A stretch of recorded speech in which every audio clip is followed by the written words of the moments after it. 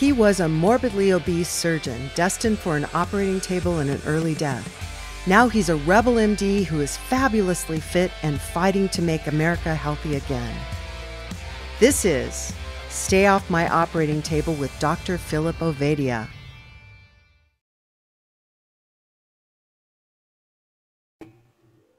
Hey, welcome, folks. It's the Stay Off My Operating Table podcast with Dr. Philip Ovadia. Phil, I can't help but feel after doing a little bit of research on this guest that you picked this guy because this is the kind of stuff I'm really interested in. And it's kind of more woo and out there. So thank you. And at that, I want to let you introduce him and get this whole thing started because I have questions. So let's go. Yeah, definitely. The real reason we have our guest on today, who is Mark Groves, is I just really was blessed and fortunate to come into his circle. Mark invited me onto his podcast a while back, and I certainly wanted to reciprocate because he's just one of those people that's interesting to talk to in the end. And I feel fortunate when I get to meet people like that. And I'm really looking forward to this conversation. Mark's got a background that does certainly overlap with our topics of interest here on the show. But like I said, just a great guy to talk to, and I wanted to be able to introduce him to our audience. So with that, I'm going to turn it over to Mark, our guest, and let him give a little bit of his background, maybe just talk about how he got to where he is today, which includes many different aspects, including host of a very popular large podcast. And then we'll jump into it from there. Oh man, thanks so much for having me. I like that I got thrown into the woo category. I'll take it. The etheric, Ram Dass has a saying that miracles are just a way. See, he's quoting Ram Dass. This is awesome. We're right. 2 minutes in. We're right. I'm sorry. No, I love it. And the reason I'm so drawn to Ram Dass is he was this merger between the intellectual with the spiritual. He started out really going that Harvard route of social sciences and then really found his way more towards spirituality and really merged those two things. And my origins actually start in a very similar vein, which I did an undergraduate degree originally in finance because I thought the path to my highest mate value would be through getting a job that paid really well and I'd be a good provider. And I actually started out as a pharmaceutical rep. So that was my first career.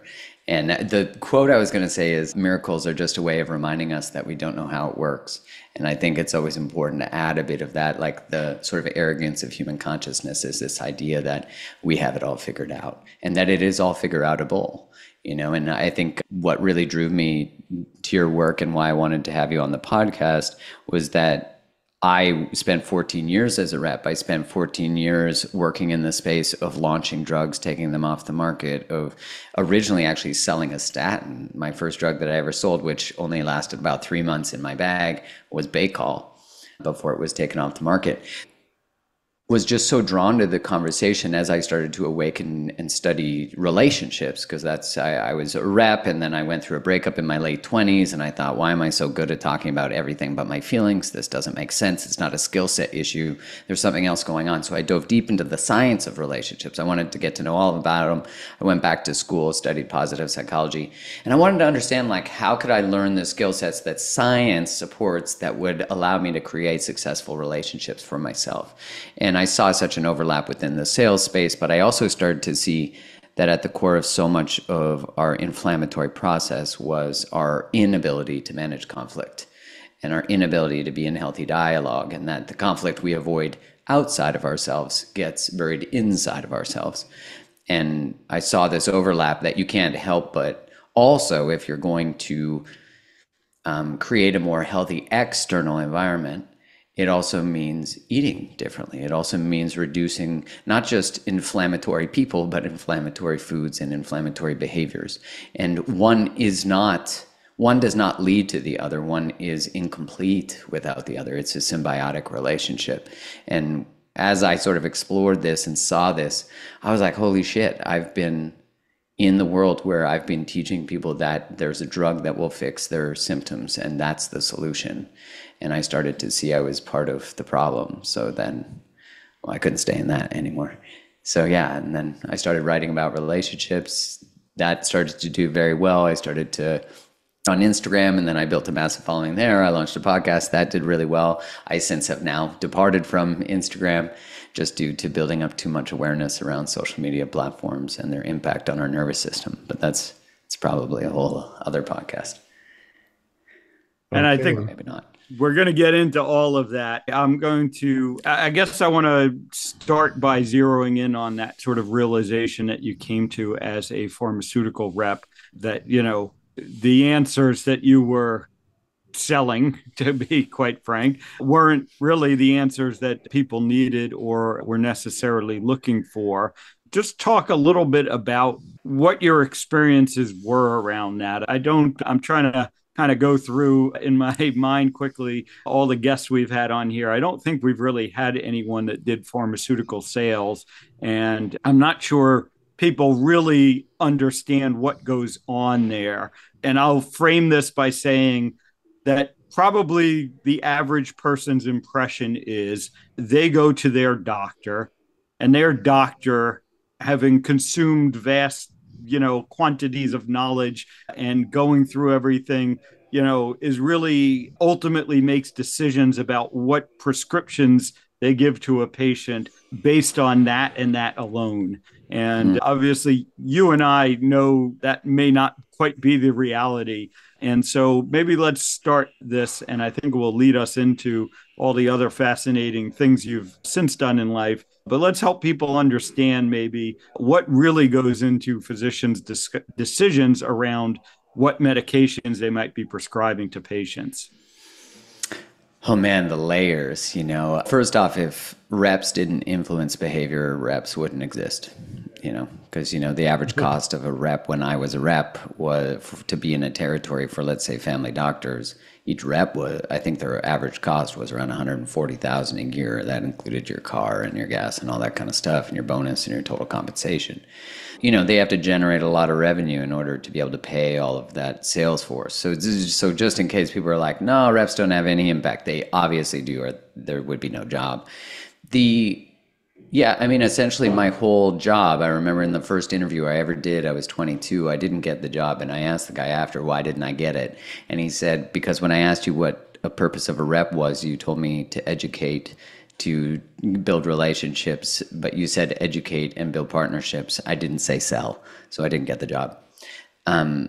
And so the priority, it was really fascinating, because when you start out as a rep, you're within the system. And, the sort of systems narrative reminds me a lot of a vulnerable narcissist, because it basically is like, people misunderstand us. We really are here for the best interest of patients, and people misunderstand us and think we're about profit. So that's sort of like the internal. And now, again, I left 11 years ago. Maybe it's changed, but I'm going to go out on a limb and say it probably hasn't. Yeah, and also mine is a Canadian experience. To accept that. But based on the last 4 years, I'm even willing to say they might have doubled down.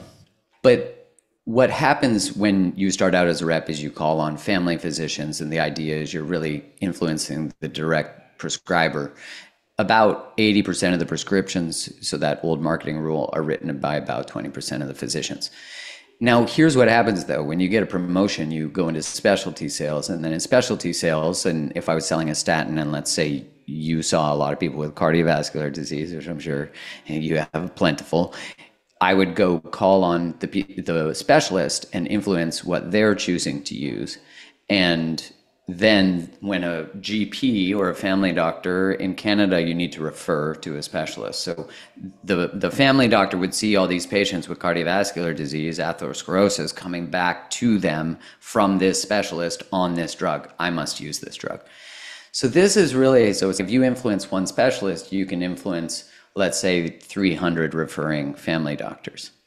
And this is how this is set up really throughout. So when you launch a drug, you initially launch the drug to key opinion leaders, so the people who have an influential voice in those spaces.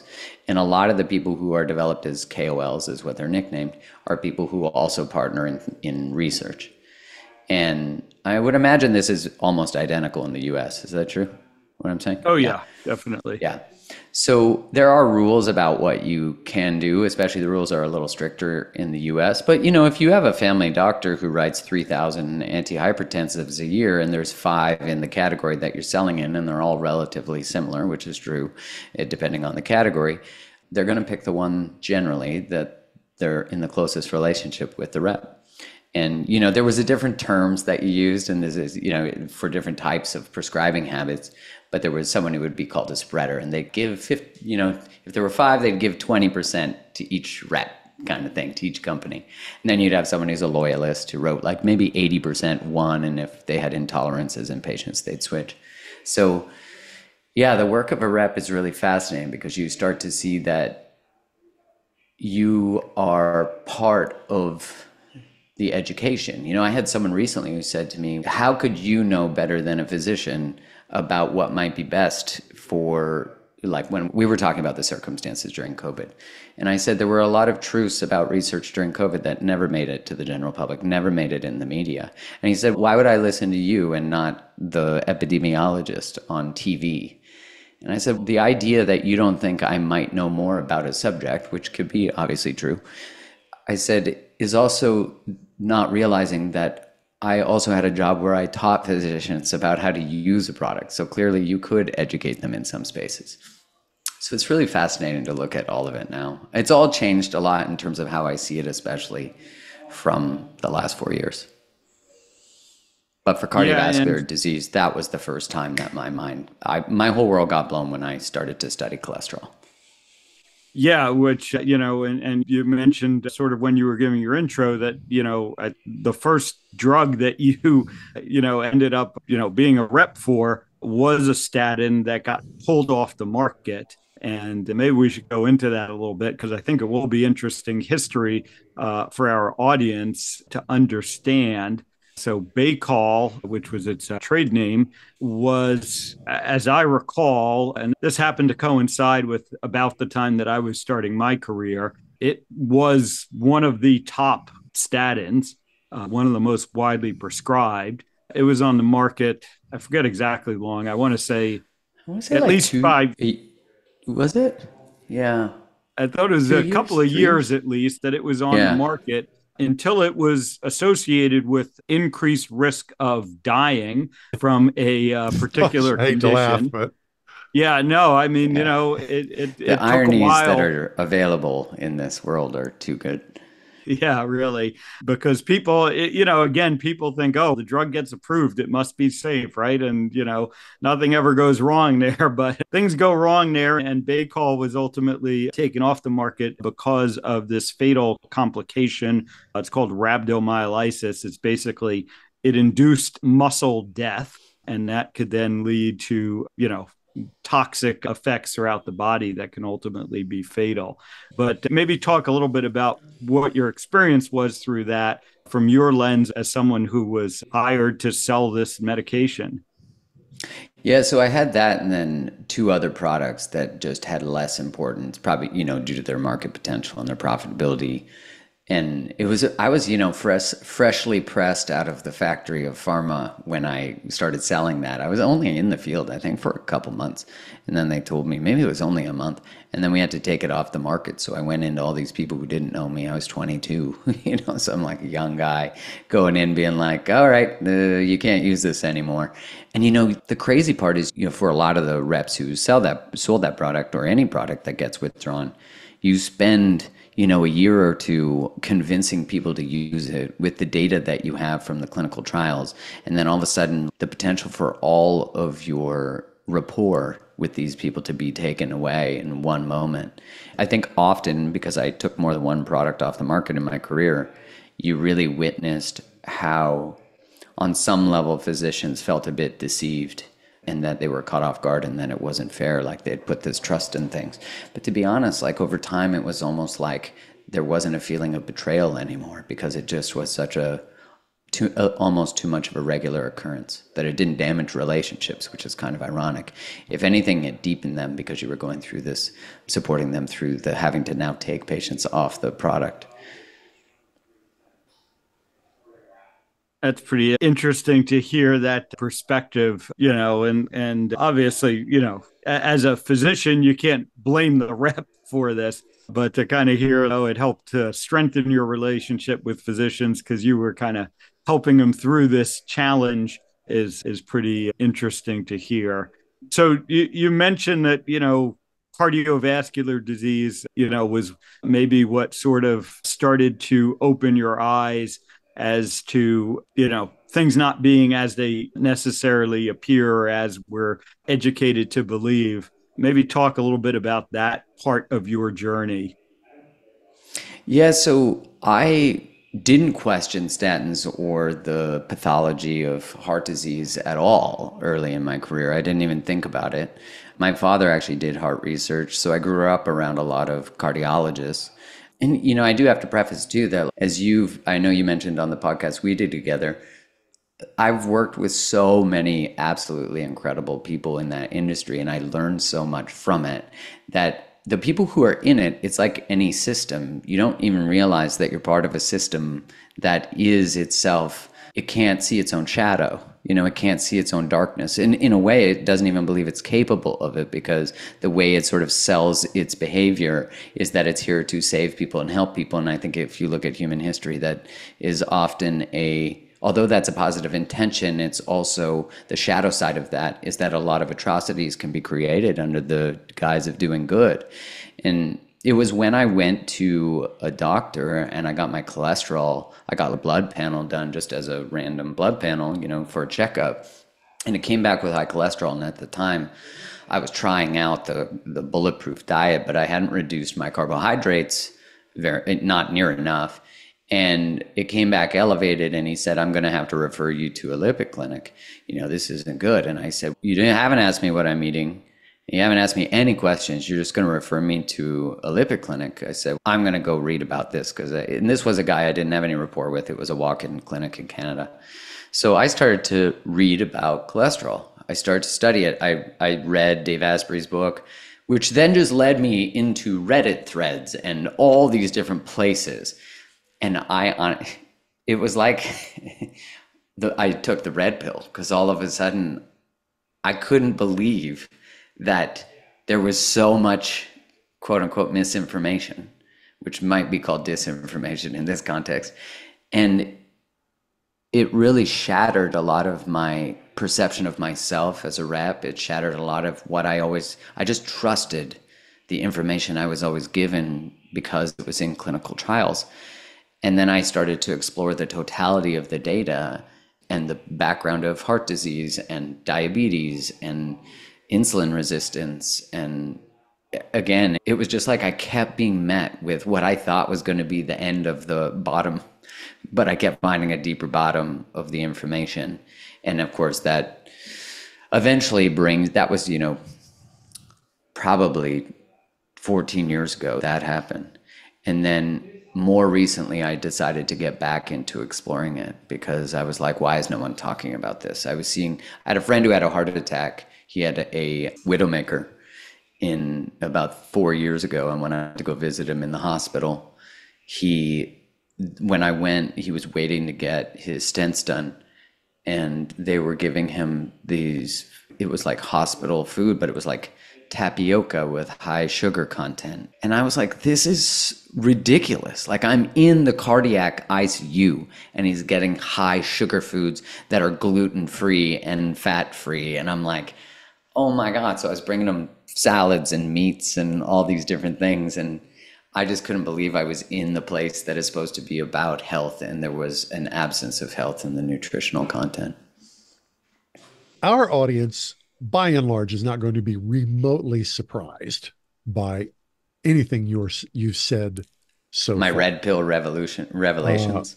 It is an awful lot of fun for me to hear an ex-drug rep talk about taking the red pill. I can remember a friend of mine, good friend, and he was actually in my wedding 579 years ago. And he went into drug sales, and he told me that he knew more about this particular drug that he was getting paid to rep than any of the doctors he spoke to. And I believe it was Lipitor. I believe Oh yeah. it was an Pfizer. 18. Pfizer. I think, yeah, I believe Pfizer. I think he said at that point, and this had to have been 30, it was easily 30 years ago. He said it was an $18 billion Oh, pill to that that company. that drug's insane. Yeah. And I can remember at that time, I was already deeply skeptical of most of what I was told by the medical community. That started when I remember them telling me that margarine was better for me than butter. But I remember thinking, wait a minute, my 28-year-old friend who has an MBA and his undergrad was, I don't know, underwater bathing or something. He was not a smart guy. He was capable of doing schoolwork sufficient to pass classes to get a diploma. And he literally knows more than these guys who've had well over a decade of training. And I didn't doubt him. I mean, I knew he was right. It just, oh, Yeah, I mean, I think it's, it's certainly a feature of the system, I mean, because you just look at it and you have someone who, their only job is, right, this Right. medication essentially, versus, a doctor who is taking care of hundreds, thousands of patients with all different conditions and even, a specialist in one condition, there may be, 20 drugs that potentially could be used, and obviously you're limited as to being able to get that entire depth of information, but it's an interesting, like I said, feature of the system. I'm not sure that there's a solution for that. I mean, it's something I think needs to be acknowledged, needs to be talked about more. And as you were going through your sort of red pill journey, and I think back to to my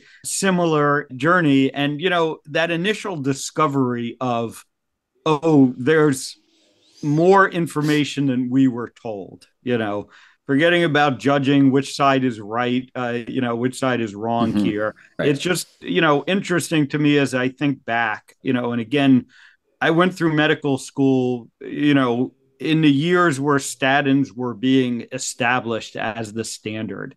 And, maybe because of my specialty, but just my impression is statins are sort of one of the best examples of this. We were only told, I was only educated on one side of the story. It was only the positive information regarding statins. And probably similar to you, it really didn't even occur to me that there might be more out there until I started to discover it. And then, like you said, it becomes just a rabbit hole that truly doesn't end.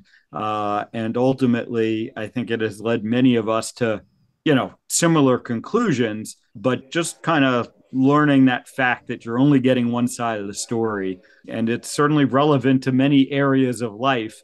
But it's just interesting to hear that, similar to me, that was sort of your red pill moment as well. Yeah, it's kind of crazy you're so right. Like I have to know the mechanism of action of one product or a few products and my competitors, and a physician has to know the algorithm of treating, many different disorders with many different drugs, especially in combination.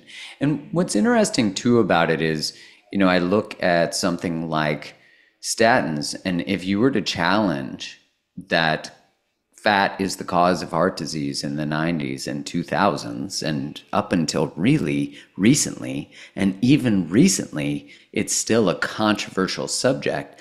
That to me just shows that and I think we see this a lot with what's going on in the sort of public health space right now, is that if you criticize the thing that is driven by profit and all the different mechanisms, you will first be attacked. And it's, think about the necessary behavior of all sort of radical awarenesses and changes. It comes from someone who, or a few people who speak up against the status quo And then we find out years later, but look, we're finding out years later now that the data is, I would say, rather concrete, that there's little benefit to a statin in all-cause mortality, et cetera. And you obviously know the data better than I do.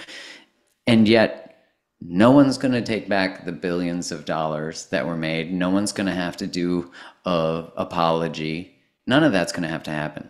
And there's no accountability because they're the largest investors in pharmaceutical companies, are the largest investors in media and advertising. So you're not going to bite the hand that feeds you. And I think this is why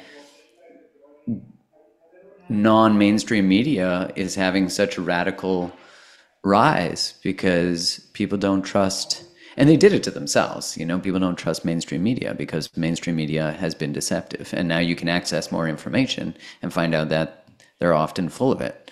I think the recent presidential turn of events where a non-candidate went from being the worst thing that had ever happened to a particular party to the second coming of Jesus in a matter of about 10 minutes.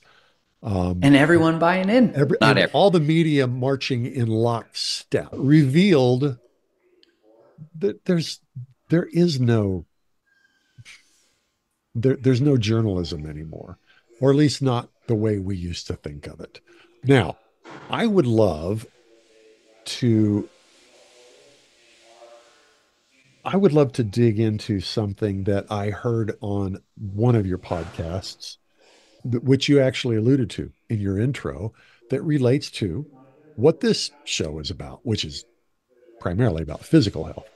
You made a couple of comments. One was you talked about the inflammation we created in our bodies due to not listening.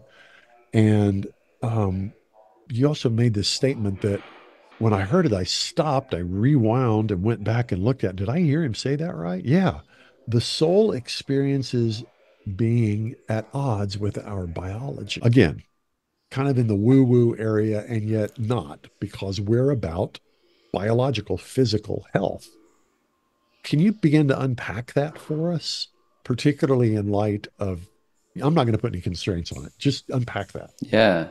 Let's bring it back to, because, if you, the audience listening, are more like, listen, I want to stay grounded in what is the science of this? What's the research in this? If you look at the adverse childhood experiences study, which looks at people who experience trauma and then the correlation to outcomes as they're adults, you could see that people who experience trauma have higher rates of autoimmune, have higher rates of things like asthma.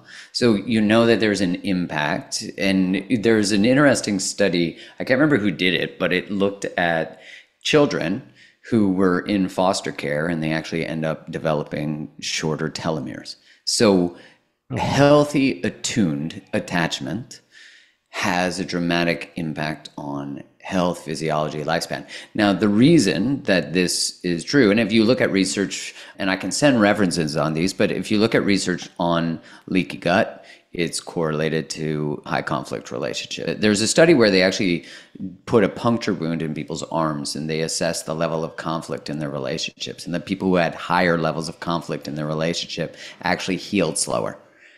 So I always think, if that's what challenges in our relationships are doing to a small puncture wound in our arm, what are they doing to our whole physiology? And we're really starting to understand on a much deeper level, of course, the impact of things like sleep and things like cold water exposure and healthy eating and insulin resistance, all these things on vagal nerve tone, heart rate variability, right? So different ways of assessing the health of the nervous system. If the nervous system is in a rested state where we're not constantly vigilant and looking for threats, which is what happens after we've been through things like trauma, had parents who didn't show up for us, if we're in that state, we can heal the body. Think about how many gastroenterological issues are actually due to dysregulated nervous systems. Look at irritable bowel syndrome, which was and continues to often be a diagnosis of exclusion, is kind of how it's thought of. And when I worked and sold a product in irritable bowel, there were studies that looked at the correlation of sexual abuse in children that as adults or teenagers there was a correlation where they saw that these people had irritable bowel syndrome, but it was something they didn't want specialists to present on and talk about. I remember that. And the physicians often really disliked, or disliked is maybe the wrong term, but they were very frustrated with their irritable bowel syndrome patients because they found them to be like, they would also have things like fibromyalgia. They'd be people that were hard to treat because the disorders of the gut are so often correlated, of course, to inflammatory foods and exposure to things like glyphosate, but also to a lack of ability to find and create regulation in our bodies and our nervous systems. What does that mean? A lack so of regulation being, you know, when you're in conflict with someone, especially someone that's important to you, you can experience where you feel triggered, right? Or in the research, they might say you feel flooded. So you feel like overwhelmed, and where if I was just talking to someone, you know, who didn't trigger me and I was like, what would you do in these types of circumstances? They'd be like, I'd ask questions and I do. But as soon as you're triggered, all that stuff goes right out the window. And in the conversation about, they call that the window of tolerance. So your window of tolerance is the ability for you to be in dialogue with someone else in a circumstance, in a situation where you still have access to your prefrontal cortex, to critical thinking. Now, in research that looks at workplaces, if you ask someone, can I give you some feedback? That often causes their prefrontal cortex to shut down because they're already preparing to be criticized. As humans, we are always doing this 100% of the time. We are assessing all our relationships to say, am I safe? And am I safe to be myself? Now, if it's not safe to be me, if me being me and self-expressing and being who I am, it potentially costs me the relationship, I won't be who I am. When authenticity threatens, belonging wins. Because as humans, we need to be able to maintain belonging, right? We need to stay in tribes and have groups, and you see this. So if me being me threatens a relationship, a family, a culture, a religion, I'll abandon who I am to keep those things generally. If I'm suppressing my self-expression, and you see a lot of times when people suppress self-expression, there's correlations to issues with the thyroid. So if I'm suppressing my self-expression, and you look at the pathology of anxiety, for example, we think of anxiety as being future-oriented, right? Like I'm afraid of a future, I'm afraid of what's coming, it's maybe an unknown circumstance.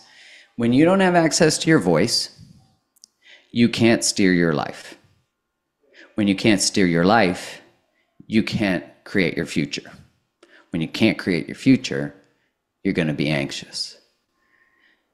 Depression, if you think about even the word, is to depress. When we don't self-express and we can't have access to things like yes and no, and they're authentic yeses and nos, then we suppress our emotions. And when we suppress our emotions, we end up in a state of helplessness, depression, immobility, the inability to change our lives.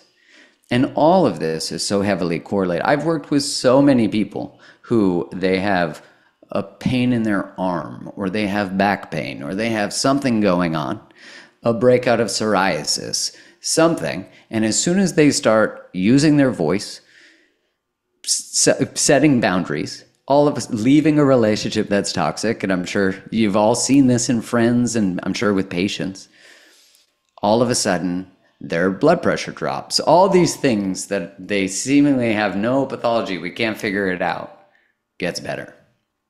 And I'm seeing this actually recently. One of my best friends is working with a friend of mine who's a specialist in gut health, and she was on a biologic, and she had Crohn's colitis, which they all kind of can end up in the same space of diagnoses.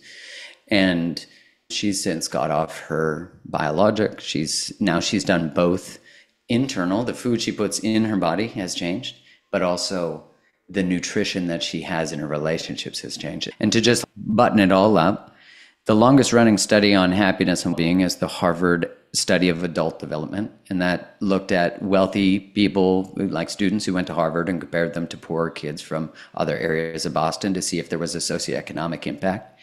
And now they're studying the second and third generations of these people.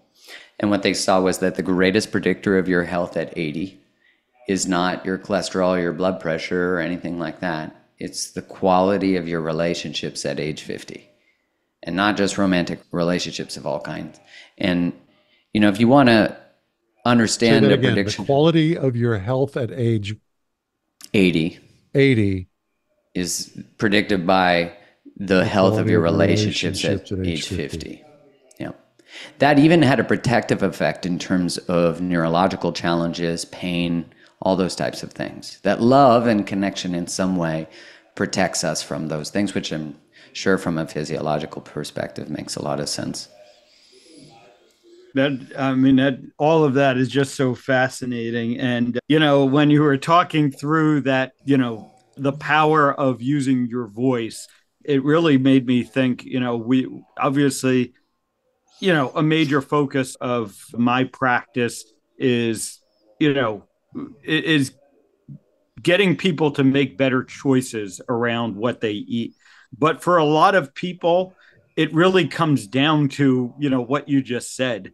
Starting to make a conscious choice about what you eat is really one of the most powerful interventions we can do, because most people don't. They don't have a voice when it comes to what they're eating. They're just eating whatever's thrown in front of them, essentially, or promoted on TV, and they're really not using their voice. They're not making a choice.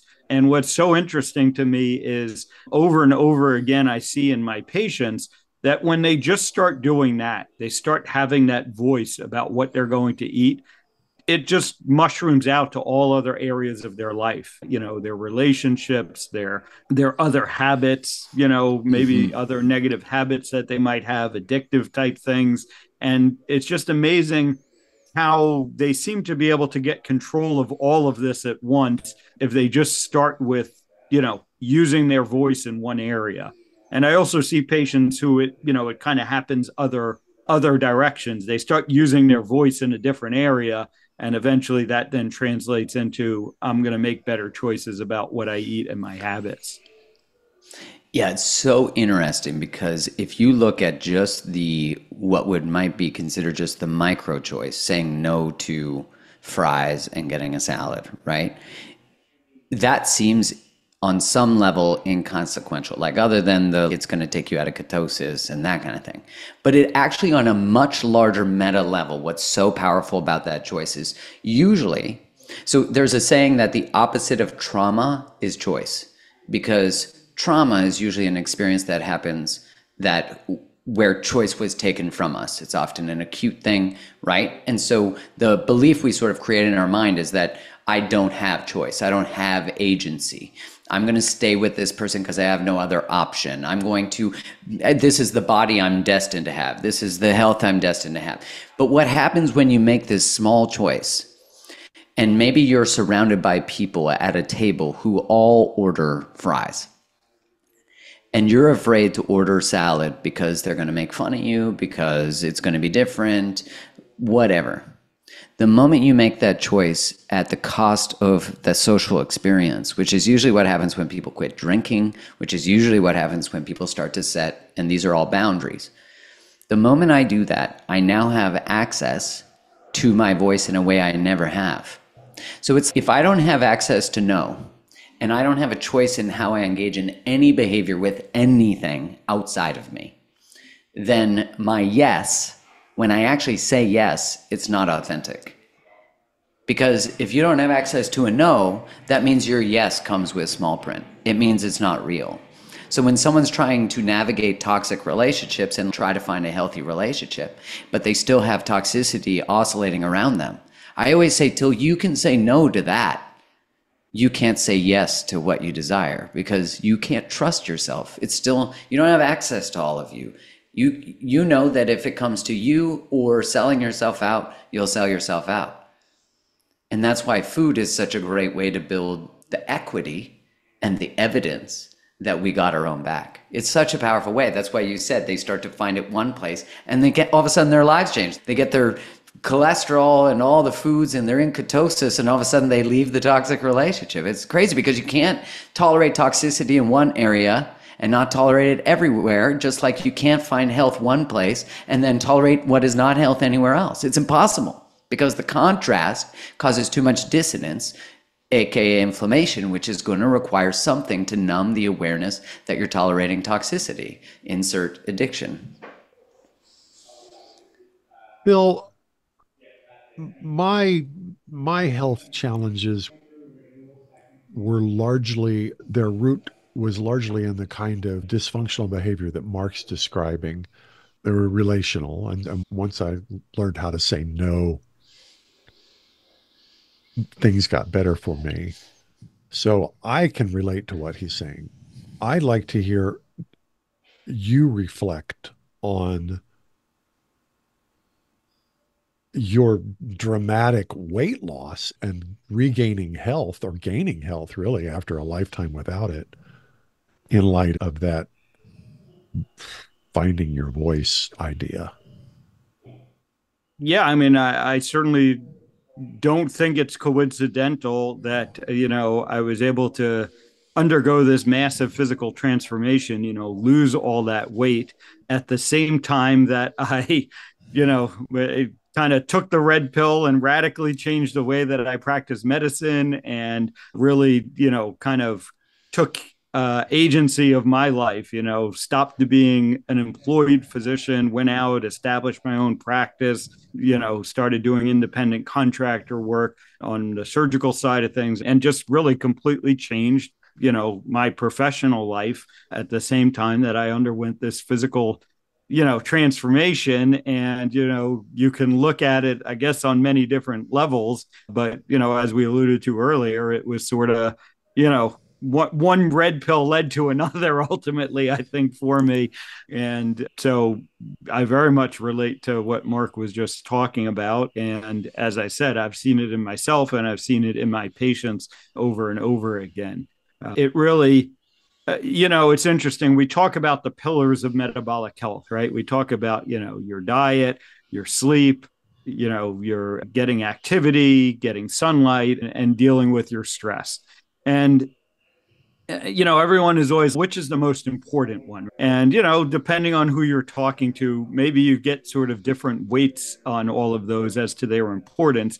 But it really is, I'm going to say, incredibly rare, right, for someone to address one and not address the others. And yeah, maybe, none of us are perfect. And certainly I can point to which of those areas, I don't do as well in, but I'm certainly still paying attention to it. And I think it's impossible, like Mark said, because, when you're not going to eliminate the toxicity in one area of your life and allow toxicity to continue to, dominate another area of your life.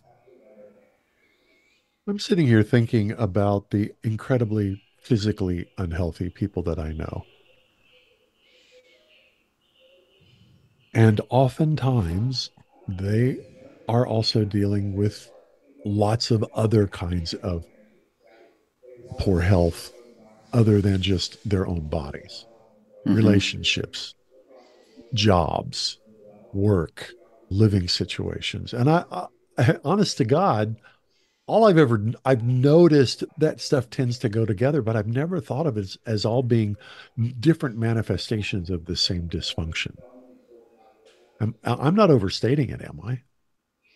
No, I certainly don't think so. so. And I'd love to hear Mark's, perspective on that.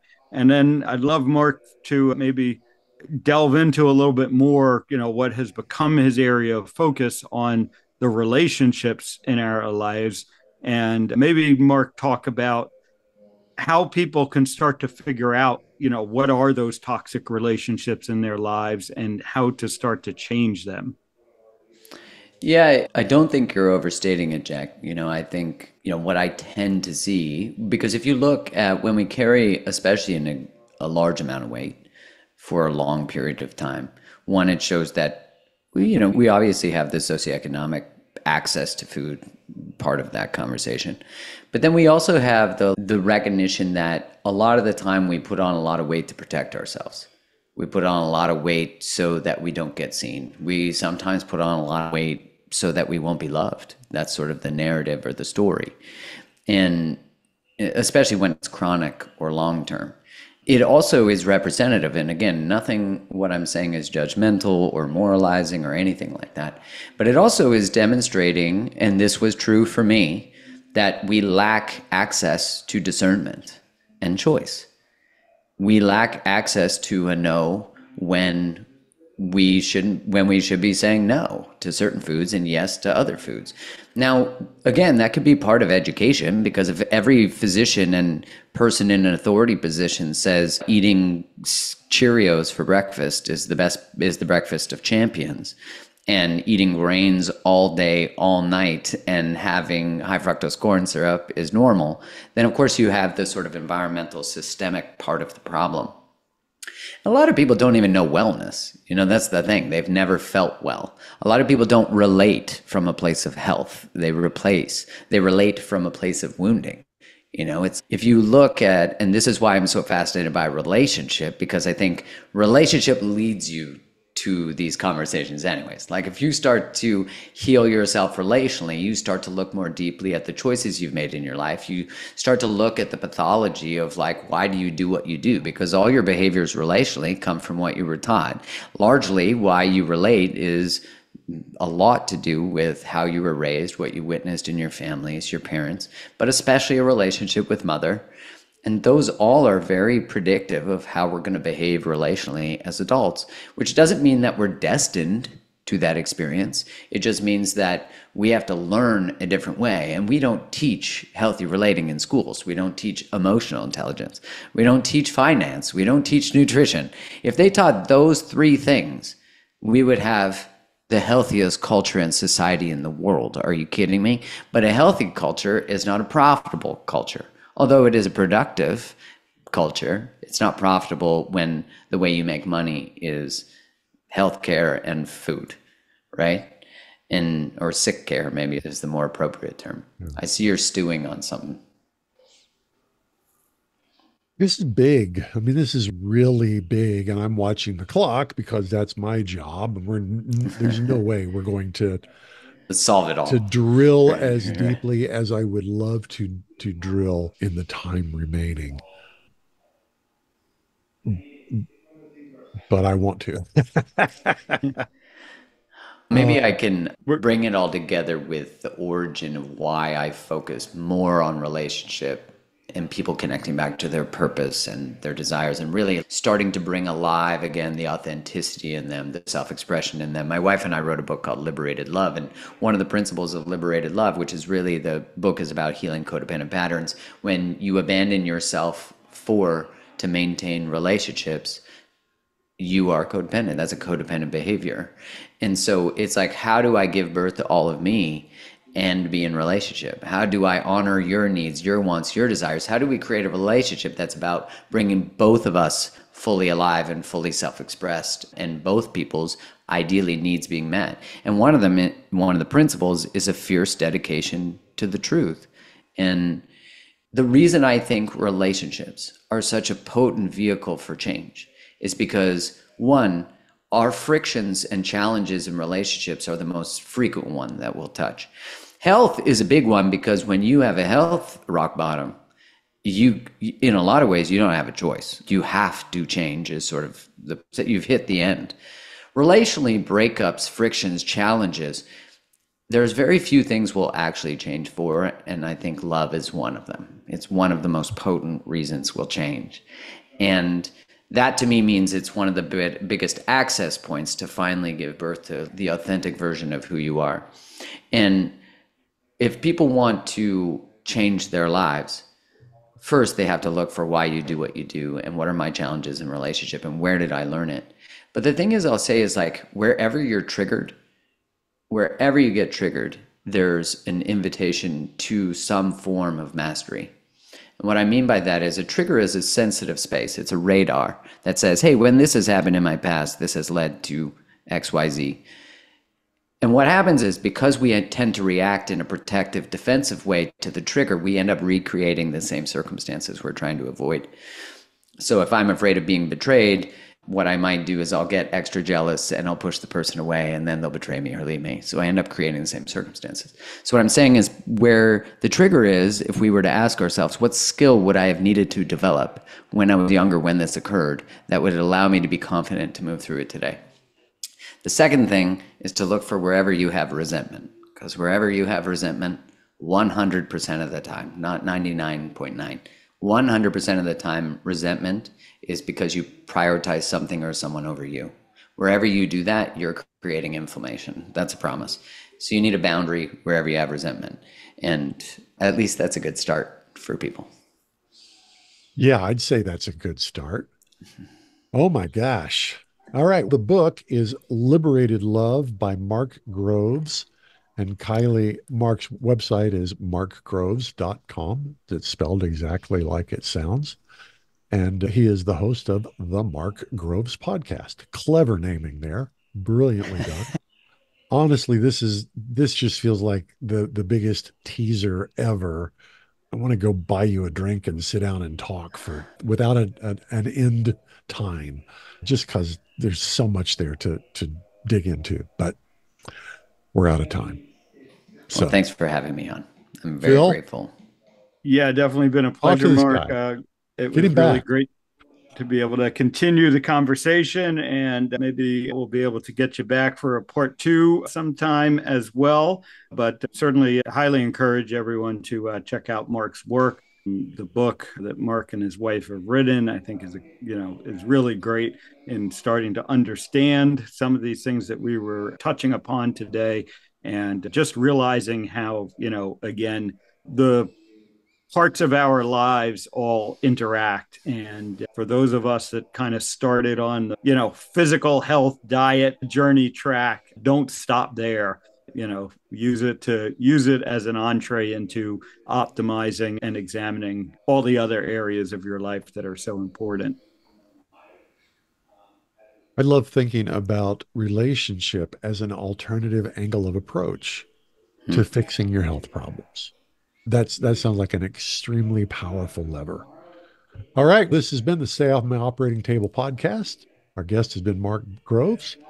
Our host is Dr. Philip Ovadia. Please like, subscribe, and share. Thanks for being with us. And we will talk to you next time. Chances are you wouldn't be listening to this podcast if you didn't need to change your life and get healthier. So take action right now. Book a call with Dr. Ovadia's team.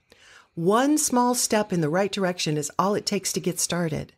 Contact us at ifixhearts.com/talk. That's ifixhearts.com/talk.